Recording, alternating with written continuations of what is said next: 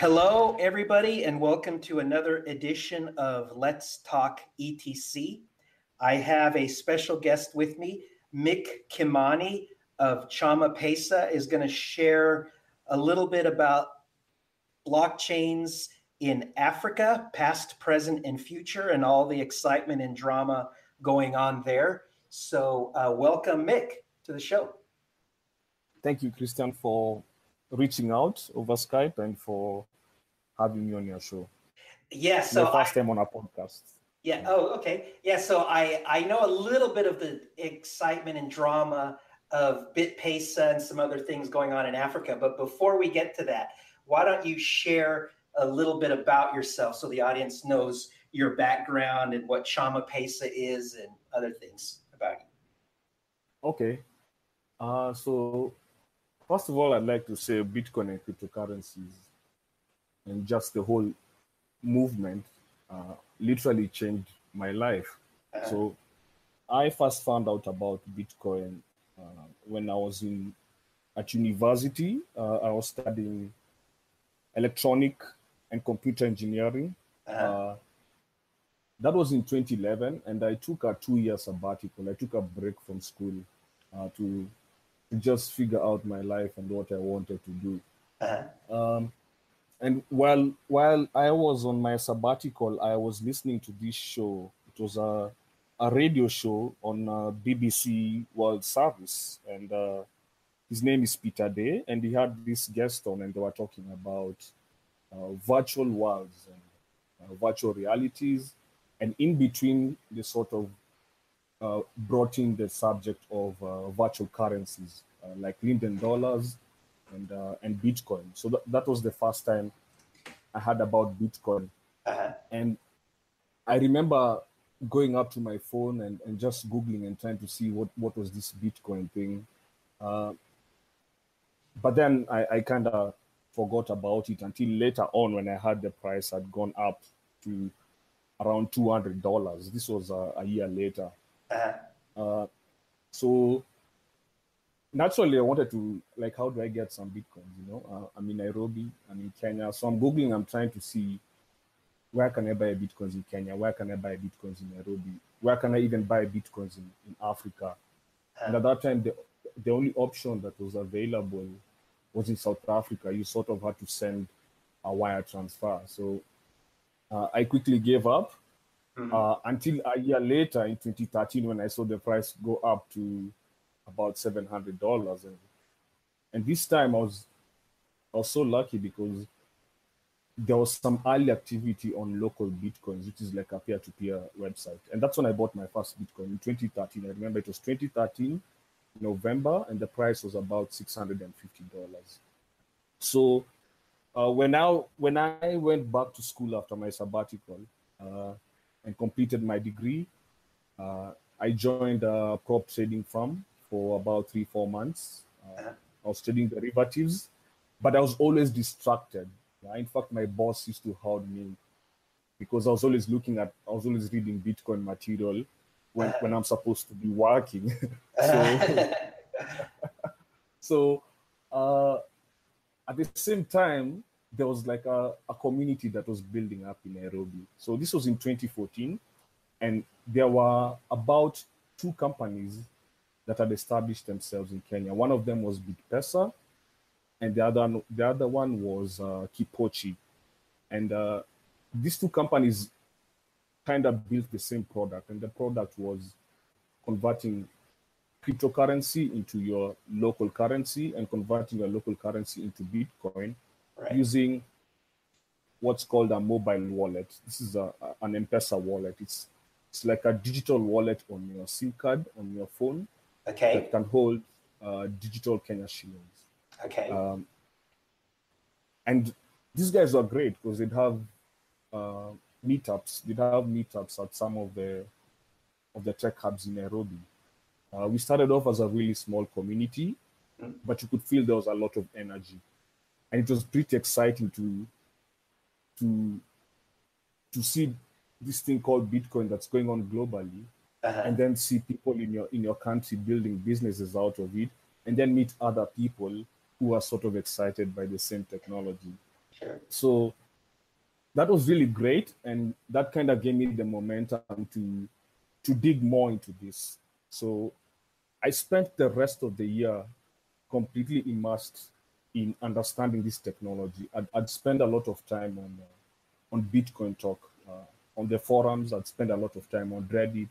I'd watch a lot of videos, and I was fortunate enough to get a job writing Bitcoin price analysis articles for an exchange called cex.io. So I was able to pay for my bills. I'd get paid in Bitcoin and convert it to Kenya shillings. I'd pay for my bills, just the bare essentials. Right. And then I'd spend the rest of my 17 hours just watching Andreas and just reading back through forums and, just trying to convince myself that, wow, there's something really going on here. Right. And slowly I just, the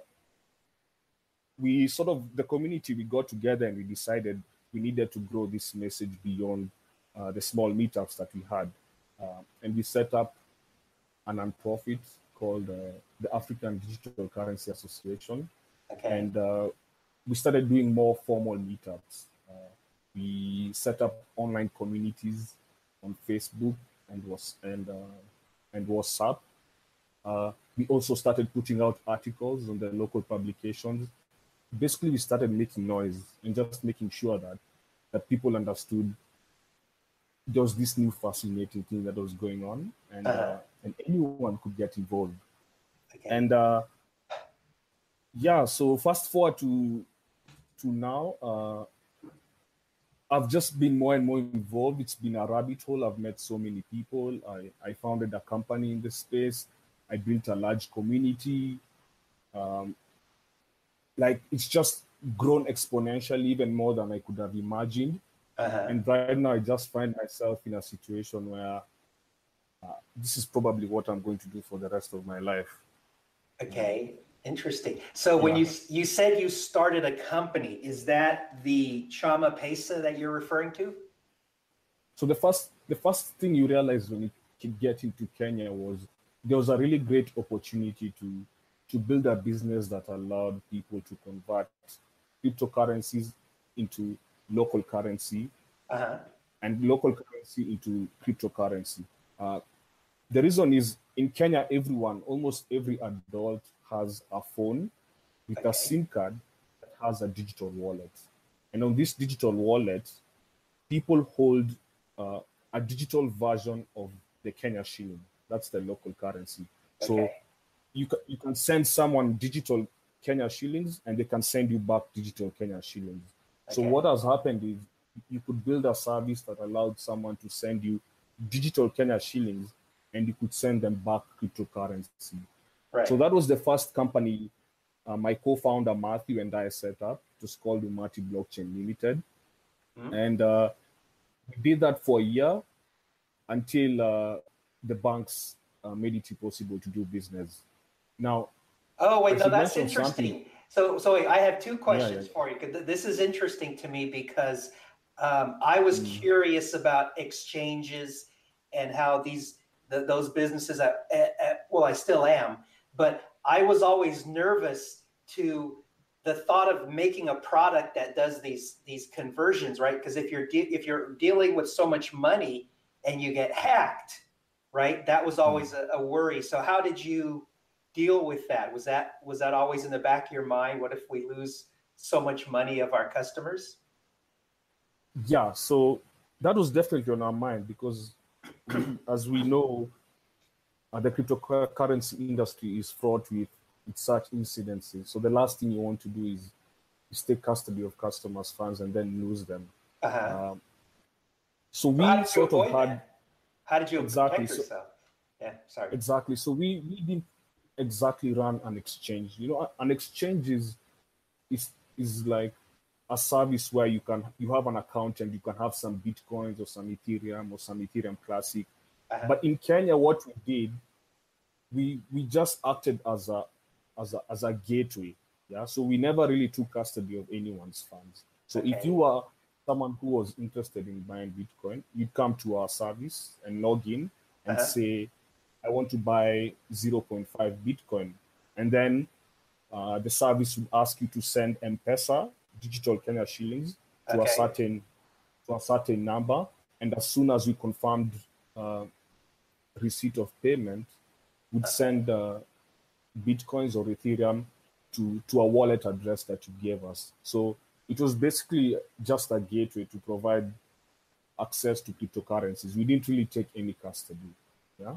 Okay. I don't know if that makes sense. Well, you still had to receive funds, right? And you still had to have a large right account of funds. So you were still moving lots of money, right, in and out. Exactly. So this is where the bank story comes in, because in Kenya, we sort of, one of the problems with cryptocurrencies in the African markets is there's not enough liquidity. Like, we don't have people who are mining cryptocurrencies here. A lot of the cryptocurrencies are trading on the foreign exchanges. If it's in China, if it's in Kraken in Europe, if it's on Coinbase in the US. So what we did, we connected this market. So we had like a corporate account with a lot of these exchanges, and then we balance. So if someone made an order, it was hooked up to an API that would transfer Bitcoins to this address. And we had a way to receive. We used M-Pesa to receive funds from our customers. But every once in a while, we had to top up our corporate exchange with dollars. And that's where the bank came in, because we had a lot of money moving out from our corporate bank account to a bank account that belongs to an exchange like Coinbase or Kraken. Okay. So they can censor different companies, or if they decide they don't like what you're doing, they can just say, sorry, we're not going to allow that, and you're at their mercy, basically. Yes. So there's two parts to this. So the Central Bank of Kenya, a year before we got into business, the Central Bank of Kenya, which is the banking regulator, had sent out a notice telling all banks that they should not work with any virtual currency businesses. So if you are remotely considered as a virtual currency business, then the bank would call you in and tell you, we're sorry, we can't take your business. And they actually escalated that to the point where they would flag any transactions that were going to the major exchanges. If it's Bitstamp, if it's Coinbase, if it's Kraken. So that's how they made it impossible. And even now, they make it impossible to send, to wire fiat currency into exchanges. Okay. Yeah, that was why go ahead. Sorry, go ahead. You had something else? So that was the first part, yeah? The second bit of this was, because we were using M-Pesa, which is like a private company, to accept payments from our customers. This company was also anti-Bitcoin. It still is, actually. So what they did, they said, we are also not going to work with any companies that deal in virtual currencies. So basically, there was no way to accept fiat currency from our customers using the payment channels that we have available in our country. This is M-Pesa, banks. So M-Pesa, you made the distinction. So M-Pesa is not a cryptocurrency, and can you kind of describe a little bit the difference between M-Pesa and BitPesa? So basically, in Nairobi, we have mobile phones really took off in the early 2000s, and almost every adult in Kenya and East Africa has a mobile phone. And these mobile phones have what's called a SIM card. And this SIM card is what your network provider gives you. Like in the United States, you guys have Verizon, you have AT&T. So here we have Safaricom, and we have Airtel, and we have Orange. So these are like the telecommunication companies. And what they did they realized there was an opportunity to allow people to send money between each other by creating what's called a mobile money network. Okay. So how this works is you walk up to someone called an agent, and this agent works for one of the large telecommunication companies. And you tell this agent, I'd like to make a deposit on my mobile phone. And they tell you, okay, how much do you like to deposit? You tell them 1,000 Kenya shillings, and you hand over 1,000 in cash. Okay. And because they work for the telecommunication company, what they'll do, they will top up your phone with 1,000 Kenya shillings worth of digital money. Okay. Yeah. So you hand them 1,000, you get 1,000 in your phone. Right. Once you have this 1,000 in your phone, you can store it. You can save it on your phone, or you can send it to someone else as a remittance. Okay. Or you can make a bill payment. You can pay for electricity, or you can even pay some merchants who are willing to accept it. Okay. And anyone who receives this money, if they need to go back into cash, all they need to do is walk up to an agent and say, I'd like to make a withdrawal. And they'll send that 1,000 Kenya shillings to the agent, and the agent will hand them back cash. So that's M-Pesa in a nutshell. Okay. So so instead of going into a traditional bank building, you basically meet an agent somewhere. I assume that they don't have to have a building, and they probably don't most of the time. So it's like a mobile bank service, right? That you meet in public places. Do I understand it correctly? Absolutely. These are like it's like a small kiosk. It's not as big as a branch. It's really small, and even some of the shops that we have around, they can be agents. So okay. Almost anyone can be an agent. You can just walk into a shop and you find out that the shopkeeper, alongside running his business, also serves as an M-Pesa agent.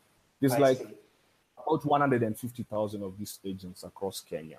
So yes, this happens completely outside the banking system. And then how does Bitcoin, excuse me, not Bitcoin, how does BitPesa, how is it similar and different now than this M-Pesa network? So BitPesa is a service that plugs into M-Pesa. Yeah? Okay. So it plugs into M-Pesa with like APIs and a gateway. So what they do is they allow you to send M-Pesa to them. So you can send them M-Pesa, digital Kenya shillings, and they can send you cryptocurrency wherever you want them to send. If that's an address, for example. And you can also reverse that transaction. If you have Bitcoins and you want Kenya shillings, you can send Bitcoins to this service called BitPesa, and they'll send you Kenya shillings to your M-Pesa wallet. Okay. So that's the difference between BitPesa. BitPesa does M-Pesa to cryptocurrency, and M-Pesa does cash to digital Kenya shillings. Oh, okay. So it's just an additional service that may or may not involve M-Pesa, but it's more cryptocurrency friendly, right? Yes. Okay. Yes. And anyone can do this. Anyone can build on top of M-Pesa. So BitPesa is one of the services that is built on top of M-Pesa. Okay. But you also said that M-Pesa is not very supportive of cryptocurrency. So does that mean that they don't like BitPesa? Yes. So this is what happened. M-Pesa wasn't too friendly to Bitcoin, and first thing they did is they shut down BitPesa as a service. They told BitPesa, you can no longer use our M-Pesa platform to allow Kenyans to make payments intended for buying or selling cryptocurrency.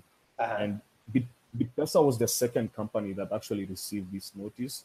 Okay. The first company was Kipochi. Okay. A year earlier.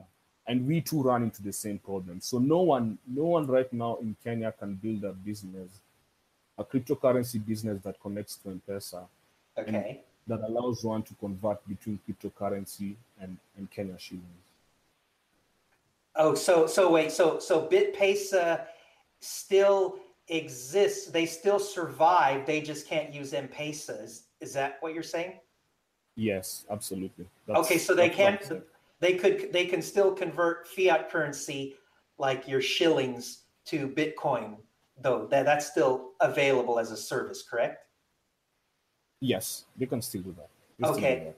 I see. Okay, and so both of those together are competition for the banks, whether it's M-Pesa or BitPesa. They both happen out, right? You meet people, like you said, different shops can support one or both M-Pesa and BitPesa. Is that right? Not necessarily, because BitPesa does not allow people to convert cash to bitcoins. They would have to go out there and build their own agent network. So what they do is they just rely on someone who has already built a service to convert cash to mobile digital Kenya shillings. Okay. Yeah, Okay. yeah, yeah.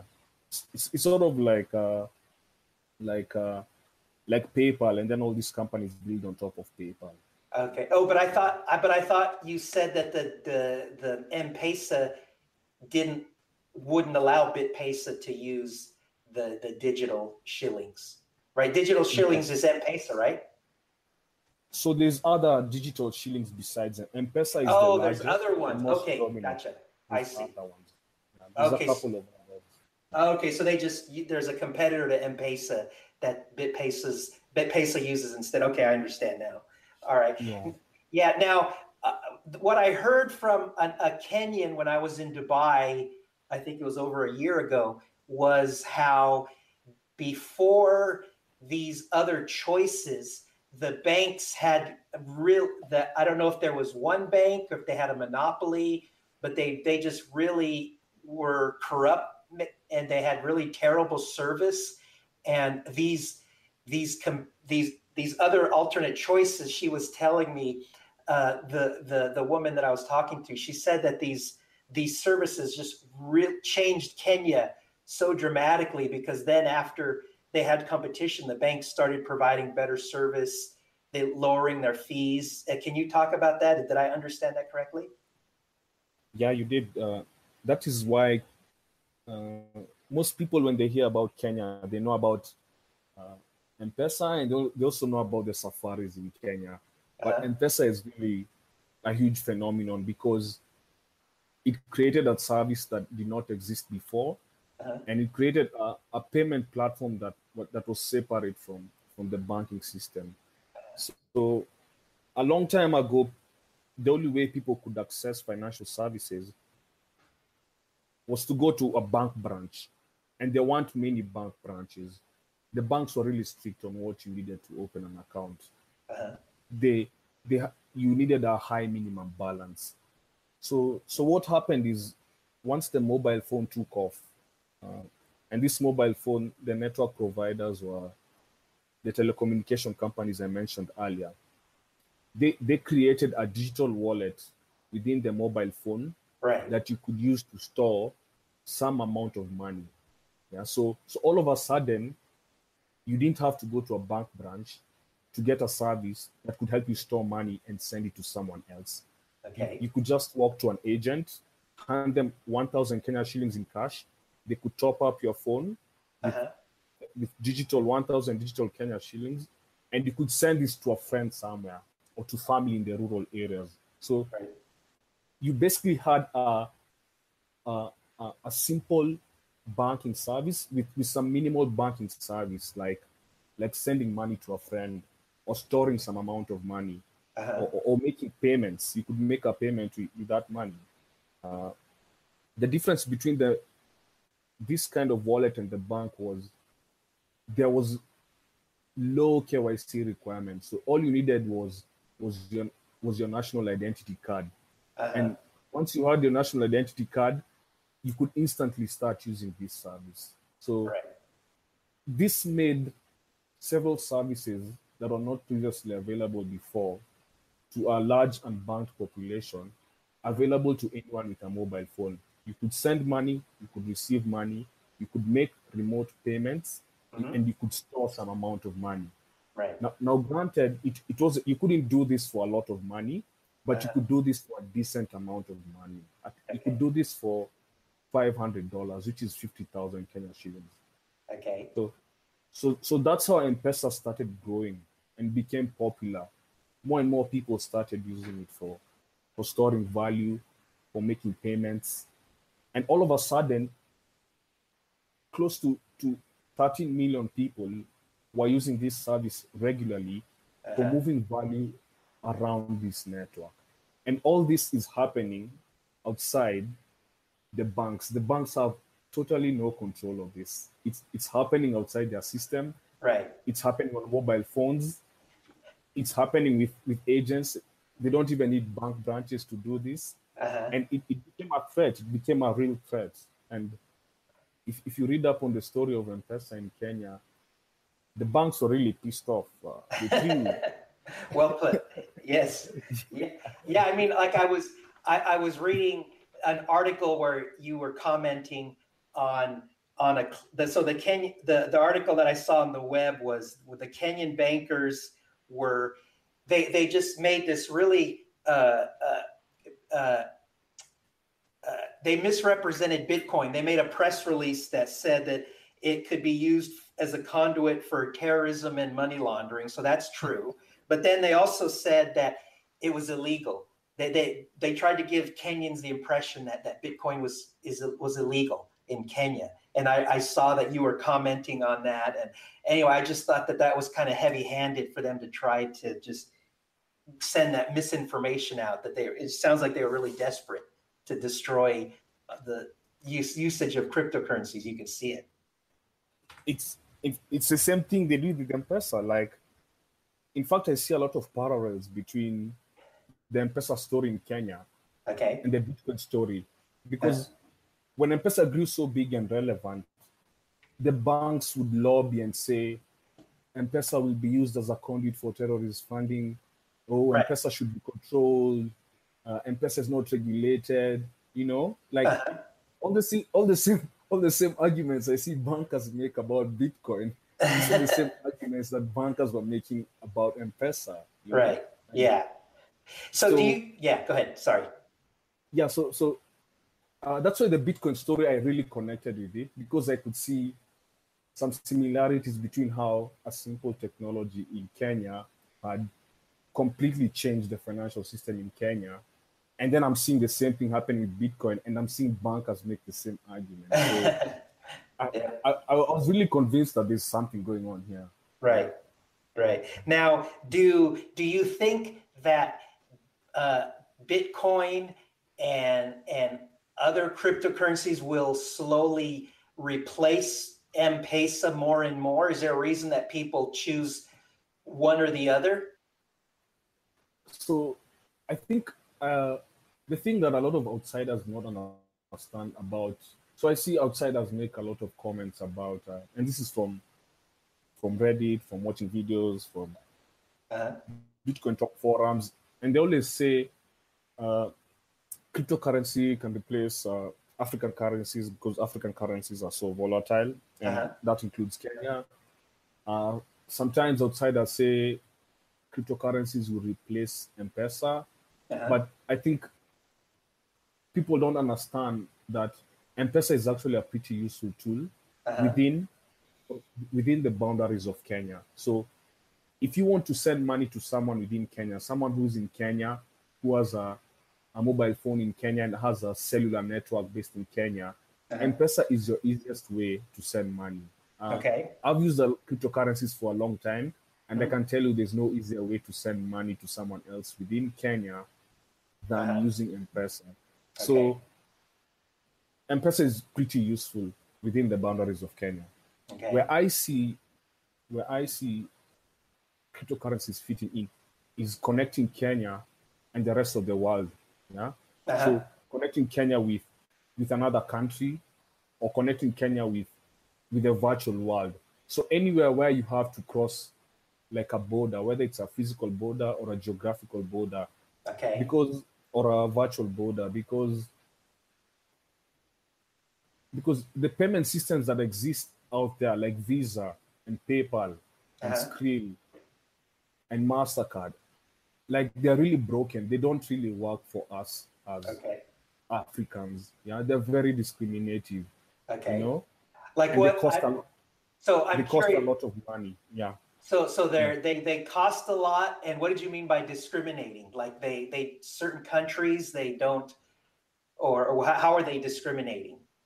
They discriminate. For example, they don't work in certain countries. Oh, Yeah, okay. like PayPal, for example, just banned the whole of Nigeria from using their service. Yeah, Okay. they also they're also discriminative in the way that they ask us for something. So if I need to use PayPal, for example, or if I need to use an online money wallet, I need to give them some certain information about myself. Right. And sometimes the information they ask for is not information that we have here in our country. You know, like here we don't have street addresses, we don't Okay. have zip codes. Yeah, we Okay. don't have, you know, like it's built from a very Western centric point of view. So they'll ask us for some things, and if you can't provide that, then your funds get frozen. You know, there's no Right. consumer protection. I You know, see. It's just it not takes some days to compatible. get Right. processed. Yeah, yeah, Okay. Oh, so okay. I understand now. So that they just don't understand the Kenyan market, some of the African countries, their needs and requirements. So yeah, it was interesting because when you started saying that Kenyans like M-Pesa and they're happy with it, and it's a very fast and convenient system, I thought, oh my goodness, maybe there's no reason to use an alternative. But then you answered that question. So the alternatives like Bitcoin and Ethereum are necessary when you interact with the rest of the world, right? Because the rest of the world doesn't use or necessarily understand M-Pesa. So that made sense that you would need cryptocurrencies when you leave Kenya or communicate with outside entities, right? absolutely. I see cryptocurrencies as a common universal language that we can connect to and communicate to the rest of the world. And this could be in form of online payments. It could be making remittances. So anywhere where there's value moving from Kenya to the virtual world, or value moving from the virtual world into Kenya, or Right. money moving from one geographical area, from Kenya to another geographical area, or money moving from a different geographical area into Kenya. So M-Pesa and cryptocurrencies and some of the other services that we have that are similar to M-Pesa, they would fit, they're so perfect. They would fit so well with, Mm-hmm. with cryptocurrencies. And a lot of times I feel I'm always like, I'm always hoping cryptocurrencies take off as a major means of value exchange online, Mm-hmm. because that's gonna be really huge for us. Right. Yeah. Yeah. So it's almost as if I'm saying to the cryptocurrency industry, like, come on guys, just make this work, like give us more cryptocurrency. Right. The What more the options to better. pay. Exactly, like where can I pay using cryptocurrency? Where can I get paid using cryptocurrencies? Right. Because then the young people here who are all on their smartphones, who are working online, who are placing bets online, who are, they're just interacting with the virtual economy. Right. They'll now have a reason to actually use Bitcoin and Right. cryptocurrencies. Yes. Yeah. Yeah. So I have to admit I never would have known that. You said how some services like PayPal and Visa, that sometimes they require information that some countries don't have, like a zip code address. So I thought that was interesting. That never would have occurred to me. I wouldn't have known. I just would have assumed that maybe they could have some equivalent of an address in Kenya or in every country, but I guess that's not the case. No, it's not. That's one of the huge problems. It even affects e-commerce. But yes, yeah, Okay. go ahead. Yes. Yeah. All right. So then, and I think I already know the answer to this, but I'll ask it anyway. So what you're saying is that cryptocurrencies are much easier for different cultures, different countries to be able to use. They don't have these incompatibilities like the existing systems do, right? Yeah, they don't have incompatibilities, they don't have these demands or these requirements. It's almost like it's a very frictionless Right. network. It's a frictionless service that just has the bare minimums. Right. And if you see, this is one of the reasons why there's been a lot of adoption in Kenya in terms of people accessing it, because there's really no barrier. If you think you like cryptocurrency, you want to get yourself some, you're gonna find a community who are already doing this. Right. Yeah, it's gonna be very easy for you to get started. Yeah. Okay. Yes. Interesting. All right. So, is there any? So, M-Pesa is exciting. BitPesa, and how that's an additional choice involving cryptocurrencies. That's exciting. Are there any other exciting, interesting cryptocurrency, blockchain-related initiatives in Africa that you want to talk about? So actually, there are a lot. There are a lot of them. There's one called Pesabase. So Pesabase is uses Ethereum and Bitcoin for cross-border remittances from Sudan to Australia. So South Sudan is like a country that neighbors Kenya. It's within our region, and it turns out there are a lot of immigrants in Australia who are from South Sudan. So they provide a service. They allow people to move money between Australia and South Sudan. Another interesting company is Tanjalo, which is in Nigeria.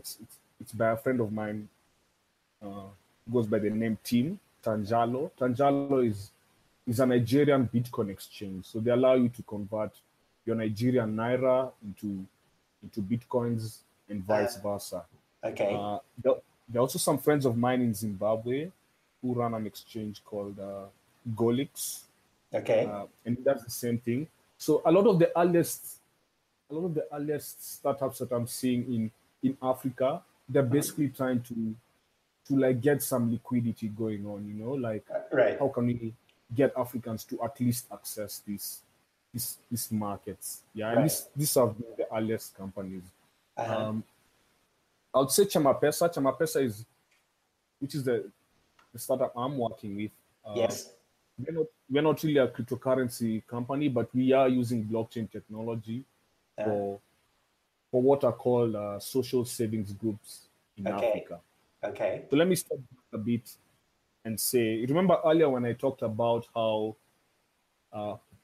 Kenyans want to get in bank, like the banks wouldn't have them, and these people are basically unbanked. Yeah. Yes. But there's a subtle detail that's always left out of that narrative, is that even though people never had bank accounts, people came up with this creative way of serving themselves with financial services. So like if it's a group of villagers or a group of friends or a group of business people, they come together into groups of like 10 to 30 people. Okay. Yeah? And what they do is they pool savings together. So they meet every month or periodically and put savings together into a pool, and everyone gets shares in this pool of savings. And some of the members, if someone has a pressing need within the group, they can borrow money from within the group, from this pot of pool, and they can pay back this loan using a favorable interest rates. Right. So it's like they're making an informal bank almost. Exactly, absolutely. So this turns out this is also a really big phenomenon, because this is how people were surviving, and it's become embedded in culture. And there's like a million of this. There's a million, we call them chamas. There's a million chamas that do these functions. They save together, they invest together, they give out loans within each other. So, but the trouble is they do the accounting on paper ledgers. So all the accounting is done on papers and booklets. Yeah. And what ChamaPesa is doing is approaching all these individual chamas and giving them a blockchain app that they can use to keep their accounting records. So each of these chamas can have their own sort of small group blockchain, yeah, Yeah. where all the information is private within the group. Now, Okay. if they need to connect with another group, let's say one group may want to invest in another group, or one group may want to lend money to another group, Mm-hmm. instead using a blockchain, they're going to use a public blockchain to connect all these Chama. So ChamaPesa is, we call it a ledger app for social savings groups in Right. Africa. Yeah. Yeah, see, so your ChamaPesa initiative is supporting these informal banks, and it's interesting and it's perfect that you're using blockchains, right? A blockchain solution, because the one of the main selling points of blockchains is you could trust that information when it's stored on a public blockchain. It's not going to be tampered with. It can't be modified. So I could see why that would be helpful, not just because it's more convenient and accessible than a ledger, but also that you can trust it. So yeah, that makes a lot of sense. That's interesting. Yeah, that's so I thought it was so I heard that there was a large number of unbanked in the world. So it's interesting to hear your description of how blockchains have helped those people. I also heard that remittances were there's globally there's a huge amount of funds that are transferred, right, that are remittances, like for example, like you said, from Australia to Africa. So those need being able to help improve those parts of the economy are really huge, right? Being able to use blockchains to streamline to help the unbanked and to help with remittances, that's really a big deal, right? Even though that's not something that I often do, remittances and deal with unbanked, but that world globally, that's a big deal to help a lot of people. Is that correct? It is. It is. Remittances are a very crucial part of a lot of African countries. Uh-huh. Uh, like Nigeria gets about 25, close to $25 billion annually in Okay. remittances. Uh-huh. Uh, Kenya gets about $3 billion Uh-huh. annually, and the diaspora, the Kenyan diaspora is in countries like the United States. It's mostly in North America, in Canada, Uh-huh. the United States, and the United Kingdom. And we're so dependent, for a long time, we've been so dependent on Western corporations like Western Union and MoneyGram Uh-huh. and even PayPal. So I always see that's a very good area where cryptocurrencies could offer real value in reducing some of the costs that are involved in moving money from such countries into Kenya, and also in allowing local companies to get into that space. Because what I like about Bitcoin is Bitcoin doesn't come with any rules. So Uh-huh. so anyone in Kenya who has the capacity can build a business that allows people to move money from another country into Kenya. Like we Right. really don't have to depend on a country that's located in a completely different jurisdiction, that's paying taxes in a different jurisdiction. Right. I think Bitcoin gives Africans a chance to build these global businesses that can move money. Yeah? Right. Yeah. So I think you're touching upon one of the things you're touching upon is how these cryptocurrencies are decentralized. So the power is spread out, is distributed. So people in Kenya that want to be involved, they could have control, they could have power and start a business and be involved without having to depend on a centralized uh, service, right? That might not be that might not serve all the customers' needs. Absolutely. It's very similar to the great internet story that's happening right now in Africa, in East Okay. Africa, where services access, because everyone has an Android phone, you can easily access services like WhatsApp, and you can start using these services like WhatsApp to sell things and do business. So Uh-huh. I find that the technologies that are decentralized, the technologies that are open to use, technologies that they don't come with barriers, technologies that are not proprietary, they have a very good chance of succeeding in markets like ours, because they really make it possible for for just about anyone Right. to apply them for their specific aspiration. Yeah. Right. I agree. I'm a big fan of open source and decentralized technologies also. Yes, very good. So, all right, I think you've given us a good idea of the past and present. Do you want to share your thoughts? What do you think is going to happen in the future regarding Africa and cryptocurrencies and banking? Any thoughts on what's going to transpire? So what's been happening is the whole blockchain wave that you and I both know, like, and some of our listeners, like blockchains are becoming more popular. Everyone is talking about it. It's really hard to avoid this conversation on cryptocurrencies, and I like that. I like that because it's putting pressure on the people in our country who want us to take it slow. You know, like how the central bank comes in and says, let's wait and see, you know, you're warned about these virtual currencies. But the more it's taking off in the rest of the world, and our people are connected to the internet. They can see what's happening online. They can see that Bitcoin is actually a very legitimate thing. It's not a scam like the central bank governor would have us believe. Right. So that's really putting pressure on people locally, on the central authorities locally, but it's also creating hype. A lot of people now are getting interested. In fact, since 2013, the volumes on local Bitcoins have gone up from 10,000 Kenya shillings per week to 100 million per week. Oh my goodness. Right now. So going forward, I'm expecting more and more people are going to be buying and taking part in this new cryptocurrency economy. And I think a lot of the young people right now, we have a huge generation of young people who are coming up, who've been born into an era of low-cost smartphones. Like, you just need $30 to get a smartphone and start taking part in the internet economy.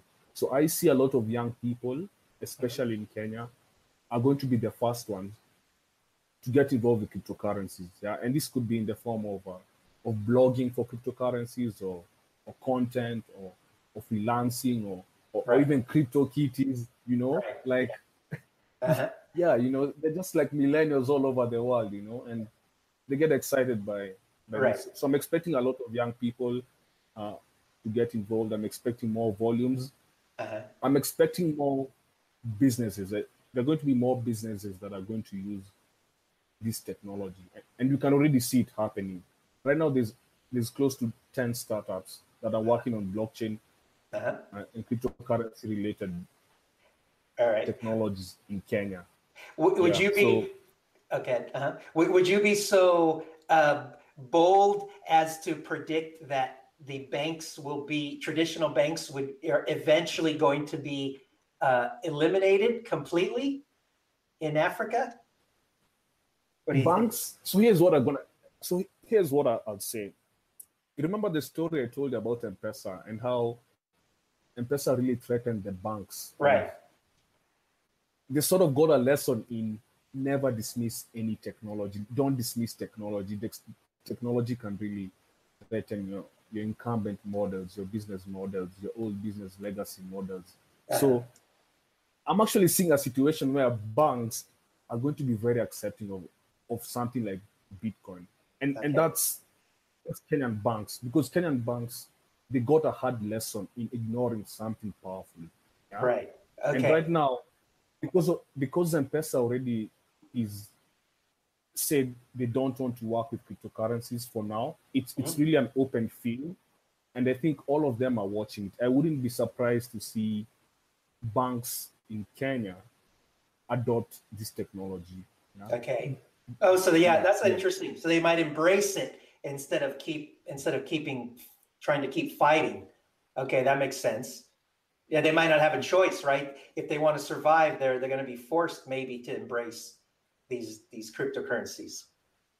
Yeah, and mostly because it's like they're reliving what already happened. The patterns are the same. You know, something new comes up, it completely happens outside your system. So they already have got a tough lesson in how technology can disrupt your legacy business models. So I can't speak for other banks in other countries, but in Kenya particularly, the banks are very much aware. Since M-Pesa, they've been very tech friendly. They're always out there trying to incorporate technology there.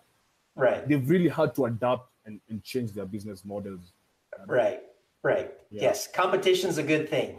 So always. Yes. All right. So good. I think it's been very interesting, and we've covered a lot of ground. Before we end the show, is there any other comments or anything else you want to touch upon? I would just like to say I think ChamaPesa is going to be a very great project. Okay. Because I think there's a lot of lessons that the cryptocurrency industry can learn from what I described as chamas, because chamas are sort of informal banks. It's like a community bank that happens outside the formal economy, outside the formal banking institutions. Right. And if you look at the cryptocurrency industry right now, it's kind of in the same position. You know, it's acting outside all the regulated systems and the traditional financial system. Oh, that's like interesting. Yes, you're right. It's like so the cryptocurrencies and some of the services is like an informal bank, like the chamas that you have in Kenya. Exactly. So I think the cryptocurrency industry can learn a lot from Kenyan chamas on how people can organize themselves into communities and bank themselves. You know, I think it's a really powerful story there. This is actually one of the things ChamaPesa we are trying to do is export this concept of people coming together into communities and finding a way to bank themselves outside the banking system. I think the Bitcoin community could learn a lot. The cryptocurrency community could learn a lot from this chama. Yeah. Interesting. So I'll definitely put a link in the description to the ChamaPesa initiative that you're involved with. So yeah, that would people want to find out more or contact Mick, you could get a hold of him through the description. You'll see the information there. So yes, so wow, thank you so much for the people listening. I wanted to give you guys some information about how blockchain is really making a real difference in real people's lives all over the world. I know I'm a nerd, and sometimes blockchains to me are just fun and games, but I wanted to show you that there's real problems that are being solved with cryptocurrency, and I think you've enlightened us, Mick. So thank you very much. Thank you, and good luck with all your initiatives and trying to improve the lives of Kenyans, Africans, and I wish you the best of luck. Thanks. Let's catch up in a year or two and see where we are at. Yes, definitely. Yes, we'll keep in touch. Thank you very much. All right. Bye-bye. Bye.